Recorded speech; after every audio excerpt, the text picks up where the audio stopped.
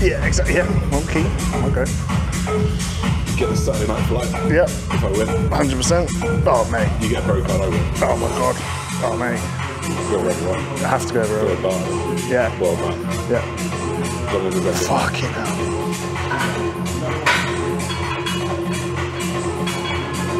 So you want to press now for a couple of seconds?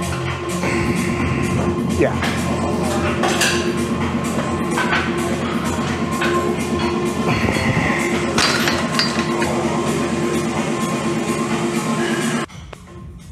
YouTube, we are here. It is the final session of prep. So we thought we'd get Adam here to sort of savor the moment. We're going for an upper session. It's, you know, minimal intensity. It's essentially just to get a last look. And then I'll go for a bit of an update as well. So it's been another bloody roller coaster. Fuck me. Obviously, as you would have seen, last peak week started off with a car accident. This peak week, I woke up Monday and I like had the biggest distended stomach ever. And I was like, what is going on? Obviously, all foods are the same. There's no changes. There's sort of no reason as to why. Very painful. I thought, get up, get moving, do some cardio, and hopefully that'll sort of, maybe I'll go to the toilet or something. And then as I was on the cardio, I started getting a real sharp pain in here, like really isolated, to the point where I was on the stairs and I was like, it was forcing me to curl up.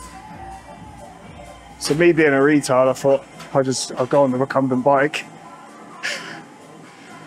Continue to get worse to the point where I'm in the gym. So obviously I do my cardio early, so there's no one in there. And I'm in agony. I'm in agony.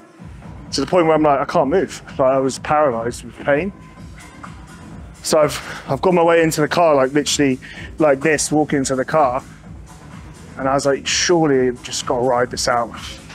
I get home, lay down, I'm sweating, pain's here, stomach's out here. It's not going away. I lay there for 2 hours. Now I'm gonna have to call. My initial thought was appendicitis because of the isolated pain here. So I called an ambulance. They take about half an hour, and I am making all sorts of noises. I was almost laughing at myself. I was like uncontrollable, like, Ambulance comes, I get taken to hospital, and they run some tests, and I get given a load of painkillers. I managed to go to the toilet, which was really painful. Anyway, long story short, I'm all good. I had a blood work panel done as well for free, which come back all good. Finger up the bum as well, didn't expect that, but there we go. And the doctor believes I passed a kidney stone. So that's one way to kick things off. Totally random. Obviously being assisted, how much drugs I was on, I was thinking in the back of my head if something happened, this, that and the other, of course. Fortunately, we're all good. A little bit of pain here from where it probably was. There's a tube that runs from your kidneys to your gonads, and that's where the pain was as well, so it does make sense. Rested up, had a nap, cracked on. So that was the hurdle, and now we're here. So it's been a tough one, like bloating, weight's dropped. I feel overall okay. It was just a really tough time. So my weight's dropped by 2 kilos as well in the last day, so I'm very flat. We have to feed up again. If you watch the last video, same thing happened. So it's a challenge. That's what we do, innit? We overcome these challenges and we keep bloody going. So thank you for listening to my TED Talk once again. You could not write it. I literally thought to myself, and then you think, don't be a victim. What can we control? Let's bloody just crack on. Everyone has their own shit to deal with. And it just happened to be my turn. So we are 2 days out, and we're going to film 1 day out, a show day. Going to be amazing. We made it. Yeah, I feel like I'm green inside from the tread. I feel like it's a way of being. Yeah. When you first start, And then it just knits. That's it. When you get to the full one, It's like a parasite. It just chips away at your like psyche, your reality, your perspective. It's fascinating. You've got to be able to really look at yourself objectively if you're going to take it. Yeah, and now I can. Yeah. Look back when I first started. Yeah, not a clue, is it? Just in the woods, mate. We're just saying, obviously, we've been on a prolonged cycle now. So it's 20 weeks in total, so we're both feeling like, you just feel like rough, you feel a bit like, I don't know, I think because if you're quite introspective and you think about it a lot, you get in your own head, but we're just saying like, trend kind of is like it's like a piranha. It just chips away at your psyche and chips away at your mental well-being and chips away at your perspective. So you have to really be able to view your emotions outside of your head, because it just changes how you see the world. So we're just saying how we just cannot wait to get rid of that. Fortunately for us, like we're in a place where obviously we're old and we're grey, and we've been through it enough to understand how we feel isn't how we need to respond. But if you are getting into this journey, keep a journal. Reflect on how you feel, because ultimately what matters in life are your relationships, your job. It's not this. And this will take over if you're not careful. So just develop clear communication with yourself and be mindful. If it gets too much, fucking stop, because it's not worth it. Bodybuilding is not worth your quality of life.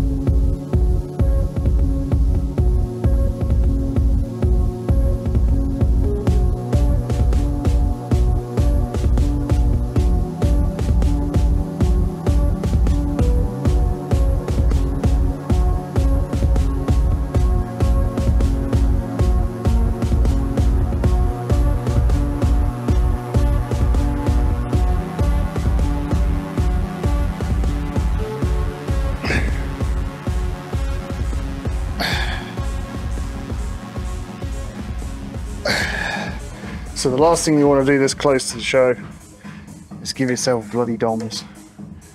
You got to think you're probably your lowest weight, you're most depleted. The objective is to obviously remove fatigue. So today's session for us was really just to catch up, because this is the final session before a new chapter begins. Josh will be on his way to wherever life takes him next. And just to get a bit of a pump, have a look at the photos, get a bit of an assessment. So we're just chilling, kill some time as well. Kind of like pre-game day feeling where you just want to occupy your mind and take your headspace away from things you can't control. You know, before you just start thinking about what could go wrong, the pressure of it. So doing really enjoying it. I enjoy training. So take along, have a look, feed up. But yeah, keeping yourself busy is so important when you're on prep. The brain has a lovely tendency to try and hold you back, try and make you self-sabotage. So there's learning to handle that for sure.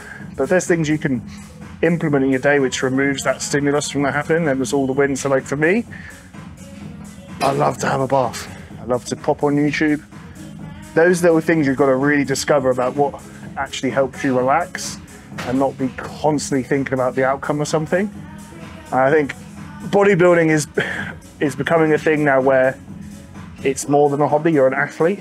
And obviously, fortunately for myself, that being an athlete in pressure was all I knew from a really young age. So I had that experience there, which I've been able to carry through into bodybuilding and been able to carry through with with clients who maybe didn't have the athletic background, and developing that mindset around dealing with pressure, dealing with doubt. Because for us, the training's easy. The physical pain, the suffering of the physicality of it, but the difference between any athlete in any sport is the mindset, right? And how they manage things. And that's the thing that you really have to develop. And the most important thing in developing that is knowing yourself and knowing what helps you relax, and not being so fixated on things you literally have no control of. So that's why with bodybuilding, in comparison to any other sport, is you can be the best and you can still lose. Whereas if you're the best UFC fighter on the night, you're going to knock them out, you're going to win if you have a good performance. Whereas you can have a great performance in bodybuilding and still lose. So therefore, you have to let go of that outcome and appreciate your efforts and your journey and enjoy that more than putting so much expectation on a result, which unfortunately you can't control other than doing the best you can. And the best you can is the best you can. It's not to say I've ticked every single box at 100%, blah, blah, blah. It's the best you can do at that moment. As time goes on, you might tick every single box. But when you're just starting out, there's going to be blips, hiccups. You're still doing the best you can. So when you get on that stage, you know you did the best you can. And that is something which no one can ever take away from you. That's the win. Not getting validation from someone sat on the other side of the table, determining if you're good or not. Comes from here and enjoying that, hopefully. And if you don't enjoy it, they don't. Onwards we go. I had the most monstrous shit of my life. Oh, what a feeling, finally. Well, I woke up in the morning and I tried to go and I just had a little drop came on. I went, no, because I'm like this. It's 3 days worth of food. Amazon. And bearing in mind, I have 3,000 calories a day still. 9,000 calories worth of food, and they're like, yeah, I'm using something, whatever. And I wake up with a little drop, and I'm like, no. Yeah, I go do like an hour work, have a coffee, and I'm like, lightning strikes. This is it, boys. It feels so good. I run, I get my phone off charge, I sit down, I get my phone, I go, I can't even go on my phone. It's one of those ones where you can't even be on your phone. Whoa! Borderline, right? Water breach, fantastic. I'm still hairy though, so I'm missing out on 2 days out or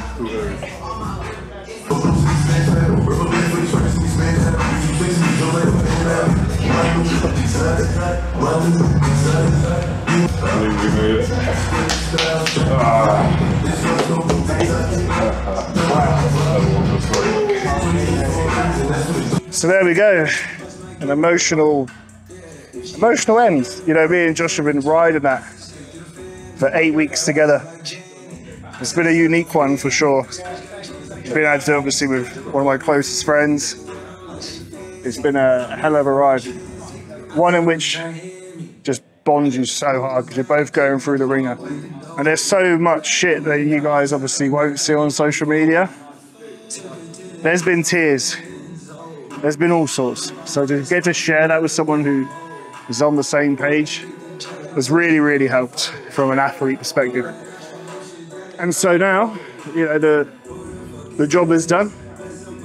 It's time to head back, prepare, and then enjoy the final page to this particular chapter in 2 days' time. As we said, we're gonna capture this one as best as we can. Obviously, I'm gonna be in my game day headspace a little bit, but I'm sure there'll be times I come out of my shell a little bit, as you guys will see. I have a little burst of energy here and there.